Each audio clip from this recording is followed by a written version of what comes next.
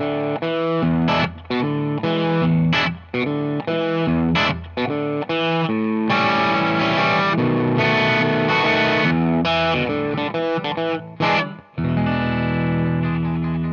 friend, John McLennan here, and in this video I want to share with you an awesome blues groove. We're going to dive into how to play Dimples as recorded by John Lee Hooker on guitar. Now there's really two parts you need to know. There's just a vamp on an E chord, just one chord, and then there's actually kind of the form of the song which follows an 8-bar blues chord progression. I'm going to break it down for you step by step, but if you're new to the channel, I want to give you a gift right away before we dive into the lesson. I put together this awesome fretboard guide that shows you the 5 chords and scales that I use for mapping out the entire fretboard. And this is so useful if you want to learn songs faster, and if you also want to learn to improvise or play cool bluesy fills off chords like what I was doing at the beginning of this video. So you can grab it completely for free. Just go to johnmclennan.com/fretboard guide, or I made it easy for you. Just click on the first link down below and you can download it right there as my gift to you. So hope you enjoy that, and with that said, let's break it down. All right, so we're gonna start off with what I call the form, or that 8-bar blues, and then make sure you stay till the end because I'm gonna dive more into the lead stuff as well. But basically, the form starts off with this groove on an E chord, or an E7, like this.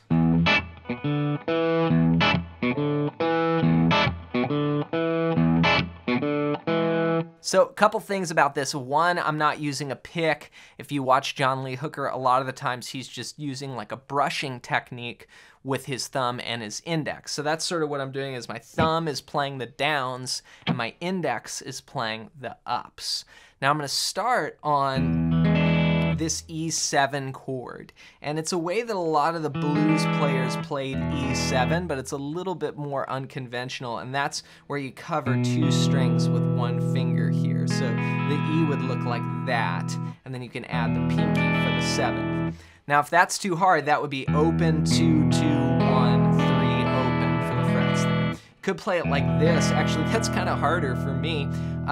Or you could just play, a lot of people do this, they play just the top 4 strings, which would be 2 1 3 with the pinky there, so middle, index, pinky, and then open 1st string. And then you sort of just lean over and mute that 5th string, and that's gonna sound like that. So we're gonna start by hitting the low E bass note, and then we'll do an up strum on that E7 chord. 1 and 2, 1 and 2. So thumb, up strum, and then we're gonna rest on beat 2, 1 and 2. Then on the and 2, we're gonna play the 2nd fret of the 5th string, then open 4th string, 2nd fret. And that's 2 and 3 and 4 and, so those are quarter notes there on beats 3 and 4 and 1 and 2 and 3 and 4 and that's the first groove that I want you to learn, just over that E7, and it's so cool just to play that. You got a great groove right there, John Lee Hooker style. 1 and 2 and 3 and 4 and 1 and 2 and 3 and 4 and again we got a swinging shuffle feel to those 8th notes, which is one of the most common rhythms I talk about in the blues all the time. So start with that, and keep in mind that John Lee Hooker doesn't play the same thing throughout the whole recording. Like, that's just a sample groove that is one thing that he played, but he really kind of riffs with it and mixes it up, but it's all just an E7 and then like little licks like there. I'm just using a couple notes from the pentatonic scale, which you can learn about on my fretboard guide. Grab it at the first link down below. But that's going to be your E7 groove. And we're going to play that for 4 bars, or 4 times. So 1 and 2 and 3 and 4 and 2nd time. 3rd time. 4th time.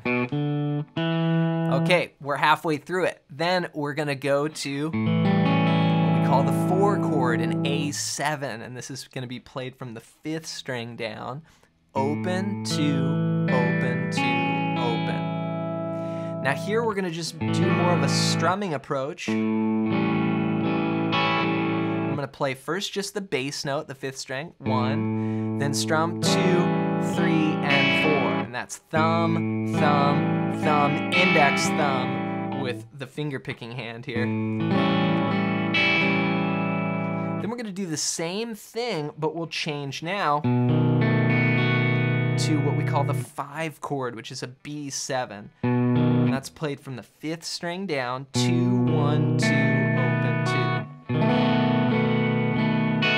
2. So those 2 bars go A, 2, 3, and 4, B, 2, 3, and 4. Then we essentially go back to the E7, but we're gonna play this fill. We're gonna go.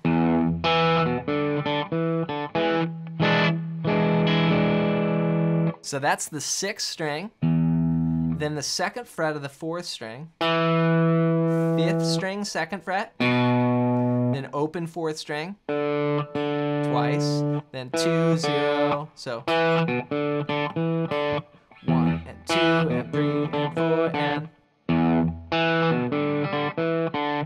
and then in the final bar we'll go 2nd fret and then 2, 3, and 4. That's just the 2nd fret there of the 4th string and then down, down, down. So the last 2 bars basically on that E7 go.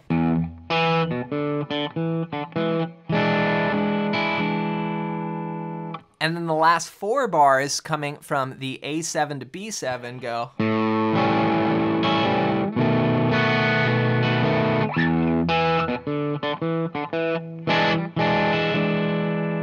So there it is, that's your 8-bar blues chord progression, which happens when John Lee Hooker is singing. That is the form of the song.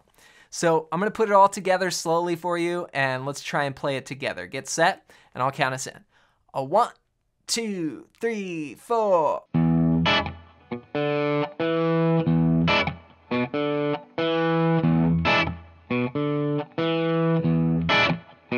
Then to A7, B7,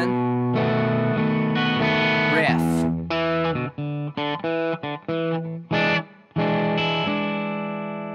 All right, so as I mentioned, that is the form, and that's when John Lee Hooker is singing.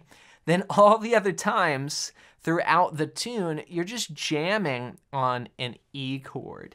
And I'm gonna use that E7 or that blues E7 I mentioned earlier. And here's a few variations that you could play. 1, 2, 3, 4.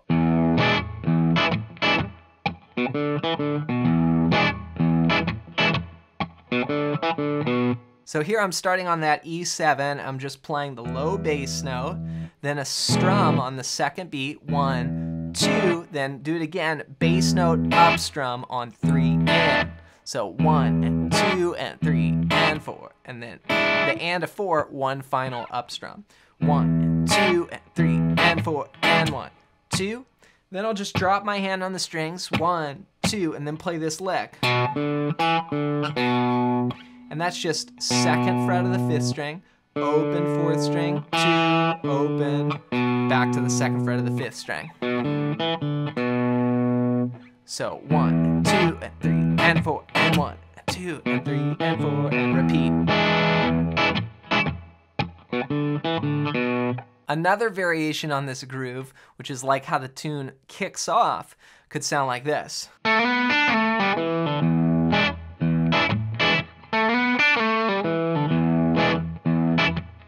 So here I'm playing a very common blues lick, sliding from 2 to 4 on the 3rd string, then grab the 3rd fret of the 2nd string, then slide back down 4, 2, 0 with a pull off there. Then 2, 0 on the 4th string with a pull off. Just a great blues lick to have in your bag of licks. Then we'll go 1, 2, 3, and 4.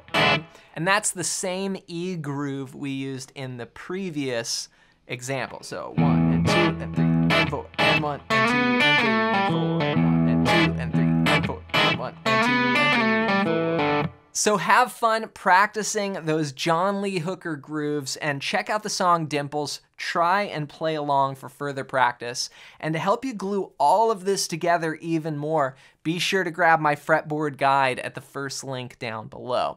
And this is going to help you make that connection from the chords and the scales and start seeing how these licks can come together on your fingerboard in a simple system. Just go to johnmcclennan.com/fretboard guide or use the first link down below. Hope you enjoy that. As always, thanks for listening, thanks for watching, and for more blues guitar, you should check out this video next.